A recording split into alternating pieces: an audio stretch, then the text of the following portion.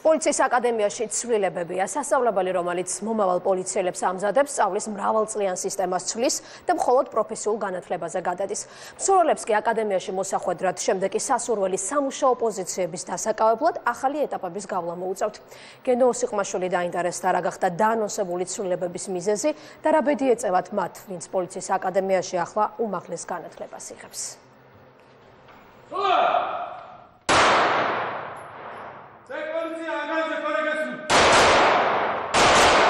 პოლიციის აკადემია ერთადერთი დაწესებულება სამართალდამცველების მოსამზადებლად. ეს ამ სასწავლო დაწესებულების უახლესი გეგმა. ამისთვის სამინისტრომ საკადრო გადაწყვეტილებაც მიიღო. აკადემია ახლა მსურველებს უმაღლეს და პროფესიულ განათლებას პარალელურად სთავაზობს, თუმცა სწავლების ხარისხის გაუმჯობესების მოტივით. უმაღლესი განათლების სერვისზე უარს ამბობს და მხოლოდ პროფესიული კადრების მომზადებაზე გადადის.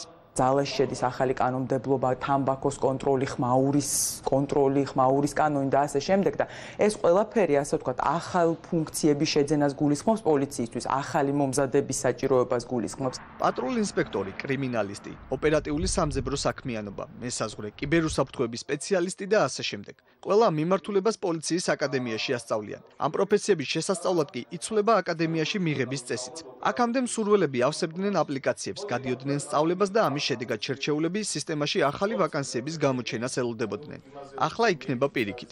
კადრების საჭიროების მიხედვით გამოცხადდება ვაკანსიები, წარმატებულების სტაჟირებას შინაგან საქმეთა სამინისტროში გაივლიან. ექნებათ ხელფასიც და გამოსაცდელი ვადის წარმატებით დასრულების შემთხვევაში პოლიციის თანამშრომლები გახდებიან.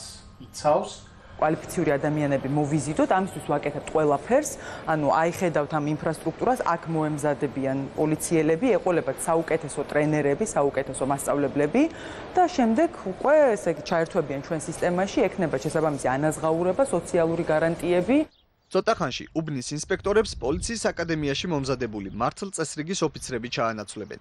ეს ახალი ინსტიტუტი იქნება, რომელიც ახლანდელისგან თვისობრივად განსხვავდება. მაგალითად, ახლა უბნის ინსპექტორს ევალება სამძებრო საქმიანობის, გამოძიების, ადმინისტრაციულ საქმეთა წარმოება და ასე შემდეგ. საომალოდ მას ეს ფუნქციები ჩამოშორდება და მხოლოდ დანაშაულის პრევენციაზე იმუშავებს. ეს იმას ნიშნავს, რომ თავისი უბნის მართლწესრიგის ოფიცერი ეწოდინება ყველას, ექნებათ მისი ტელეფონის ნომერი, დაიკონტაქტებიან სოციალური ქსელით. ოფიცერს ეწოდინება უბნის ეგრეთ წოდებული შავი ხვრელები, როგორიც არის მიტოვებული მშენებარე ობიექტები. იმუშავებენ მოზარდ ასევე ექნებათ ოჯახში პოტენციურ მოძალადეებზე ინფორმაცია. ეს არ იქნება, ასე ვთქვათ, აგრესიული პოლიციელი, ეს იქნება უფრო საზოგადოებაზე ორიენტირებული, მისი თვითმიზანი არ იქნება დანაშაულის გამოვლენა, დაკავება და ასე შემდეგ, თუმცა იმ შემთხვევაში თუ ის წააწყდება კონკრეტულ დანაშაულს, მოახდენს რეაგირებას როგორც დანარჩენი ყველა პოლიციელი.